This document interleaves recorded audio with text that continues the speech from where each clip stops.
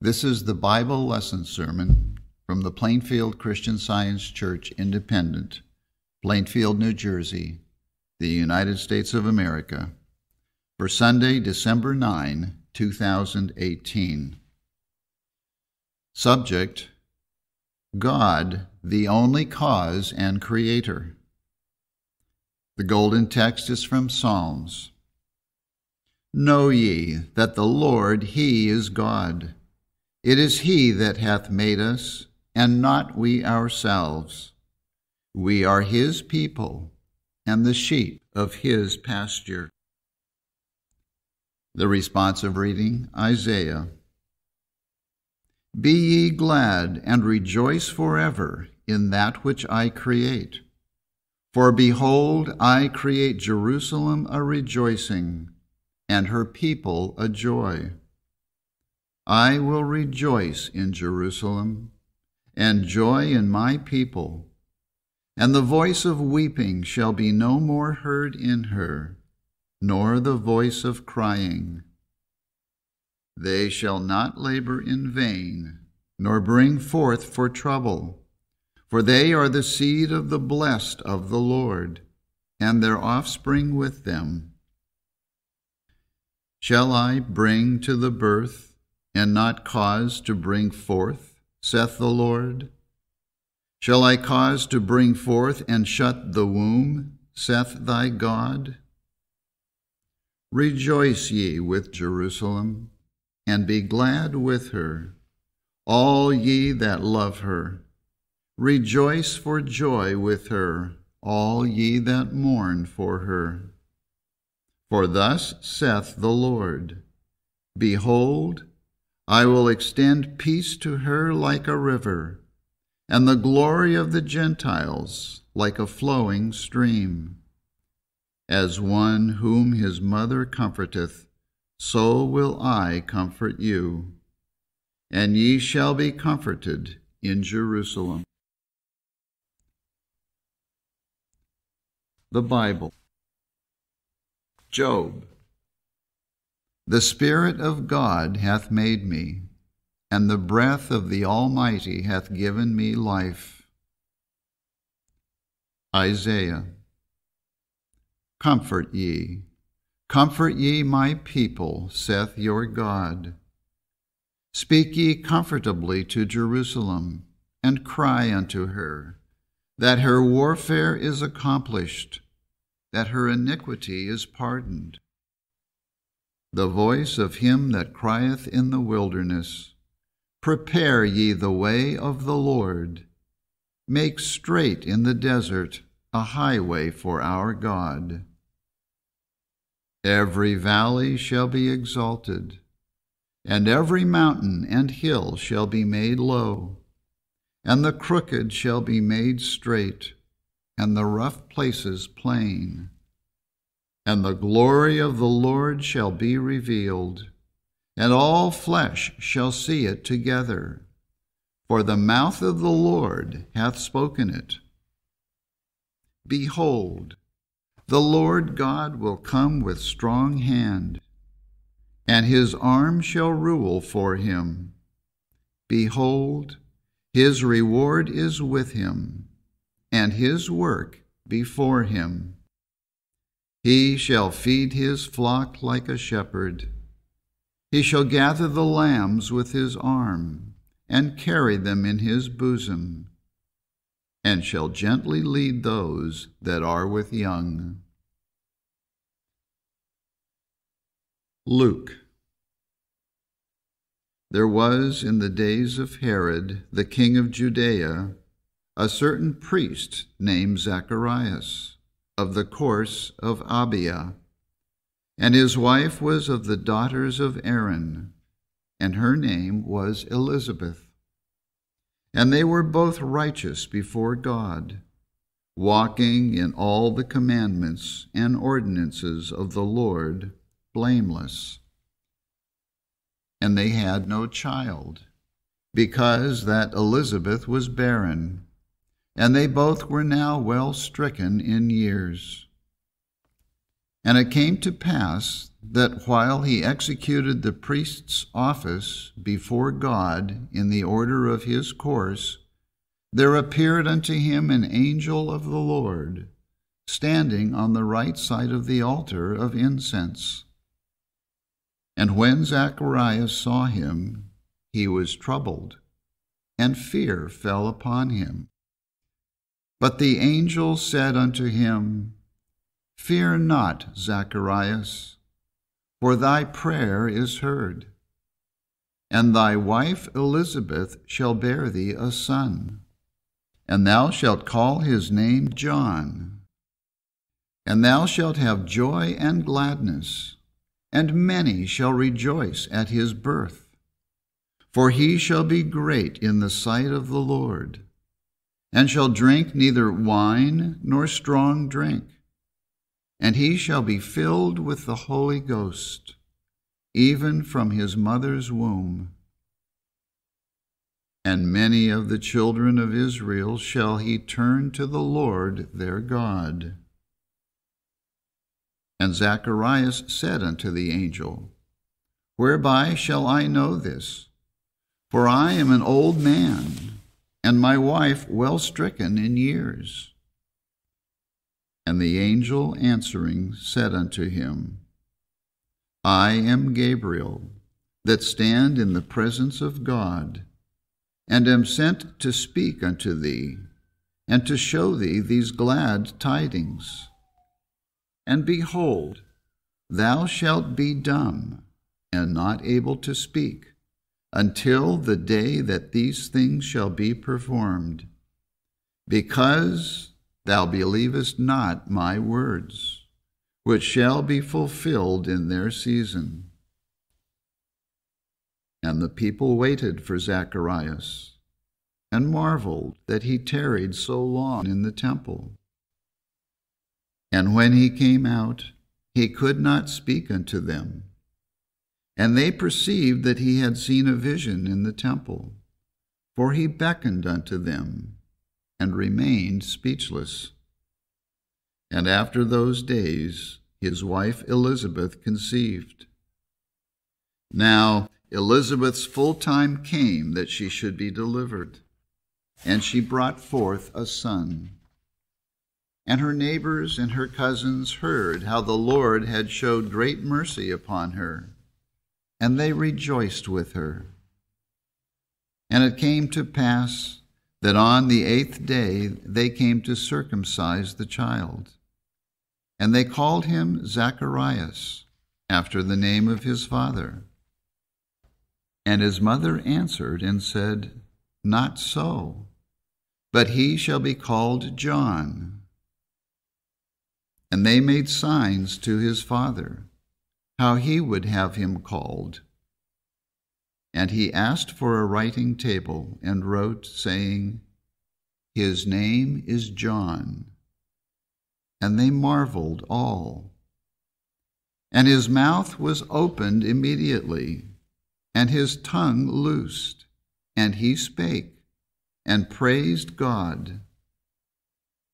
And his father Zacharias was filled with the Holy Ghost, and prophesied, saying, Blessed be the Lord God of Israel, for he hath visited and redeemed his people, and hath raised up an horn of salvation for us in the house of his servant David, as he spake by the mouth of his holy prophets, which have been since the world began, that we should be saved from our enemies, and from the hand of all that hate us, to perform the mercy promised to our fathers, and to remember his holy covenant, the oath which he sware to our father Abraham, that he would grant unto us, that we, being delivered out of the hand of our enemies,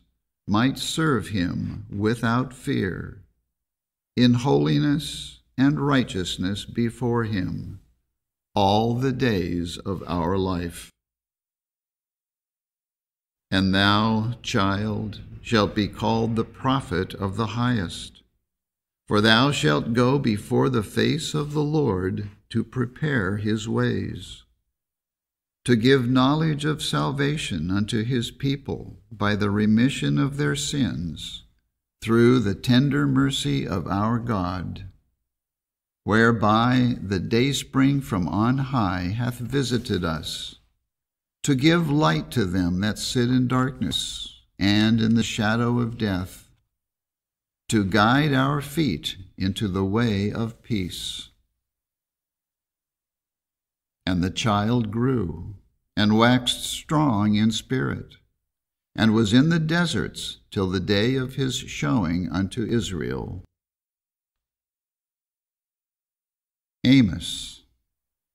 For thus saith the Lord unto the house of Israel, Seek him that maketh the 7 stars and Orion, and turneth the shadow of death into the morning, and maketh the day dark with night, that calleth for the waters of the sea, and poureth them out upon the face of the earth. The Lord is his name.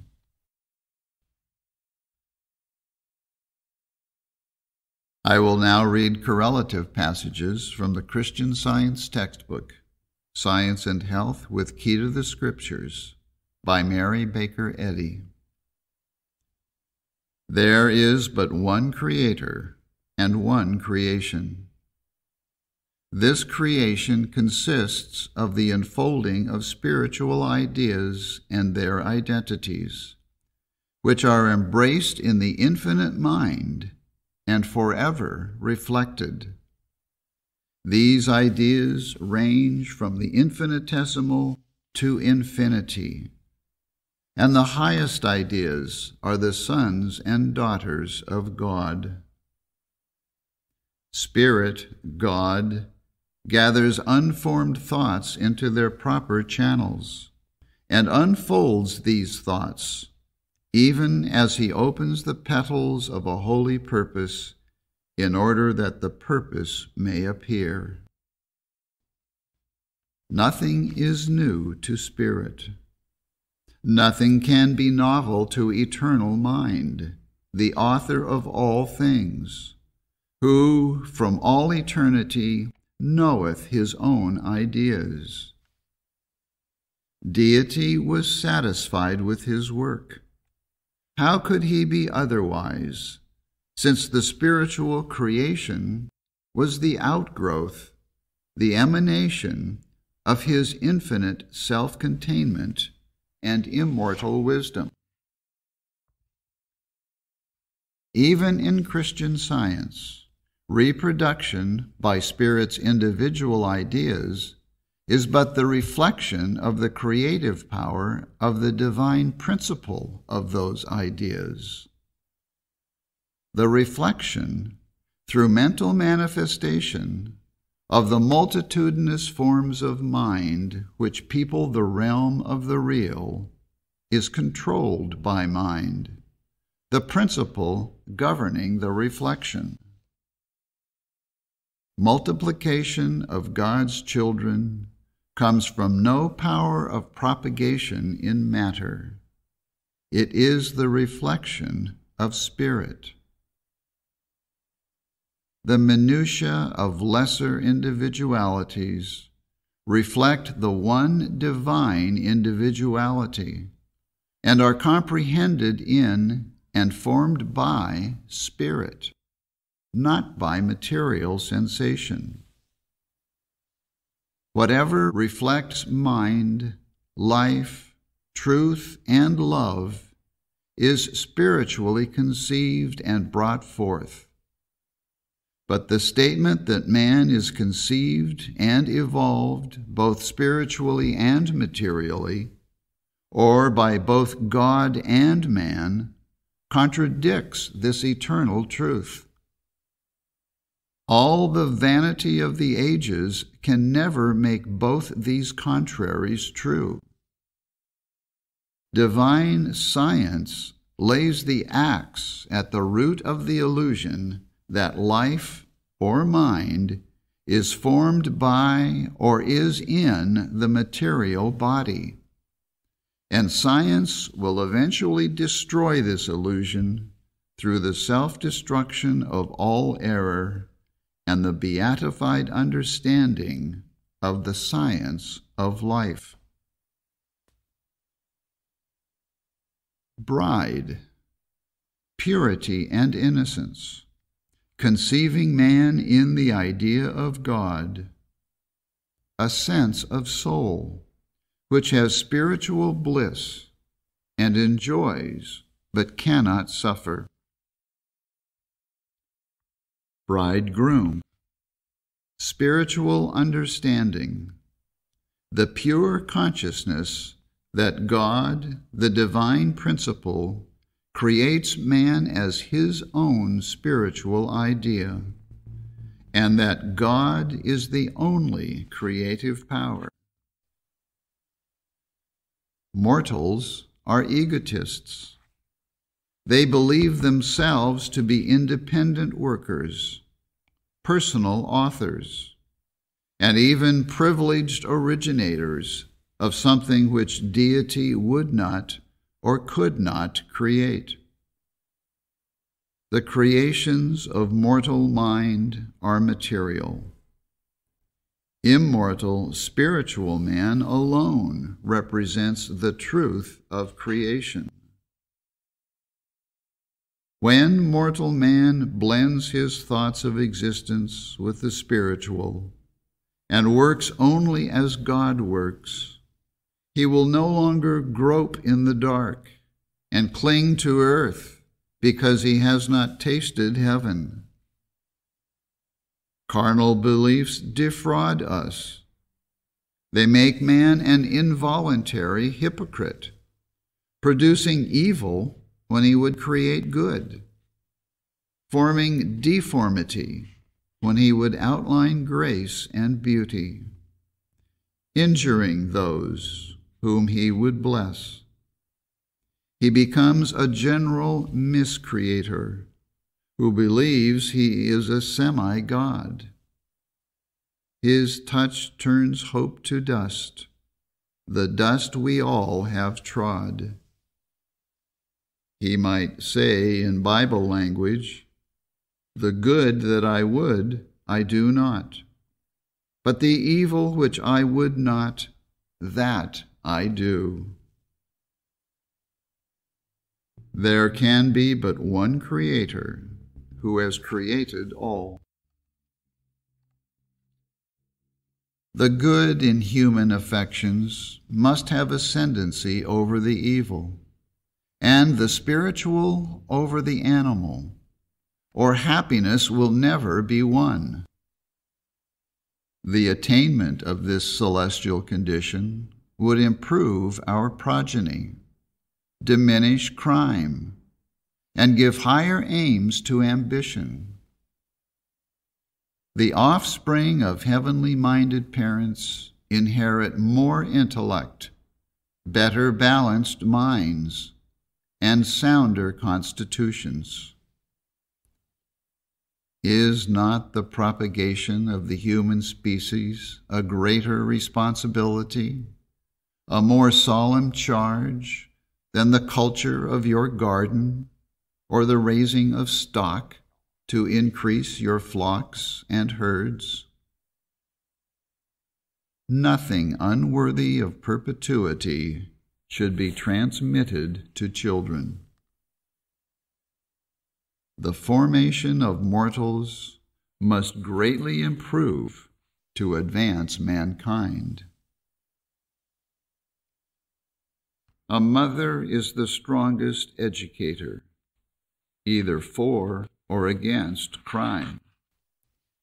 Her thoughts form the embryo of another mortal mind, and unconsciously mold it, either after a model odious to herself, or through divine influence, according to the pattern showed to thee in the mount.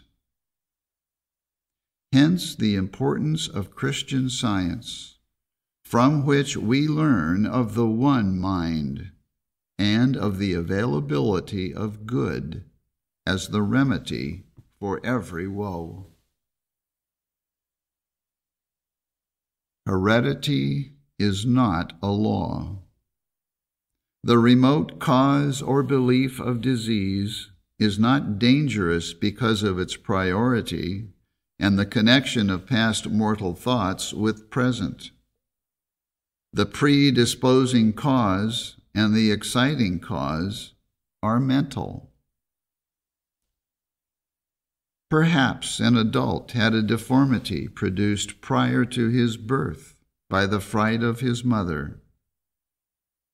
When wrested from human belief and based on science or the divine mind, to which all things are possible, that chronic case is not difficult to cure.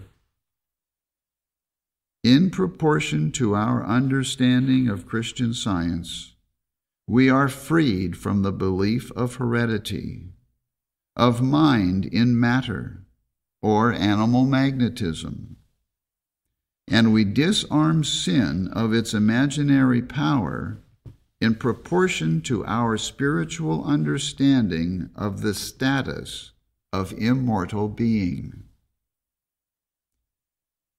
Christian Science presents unfoldment, not accretion.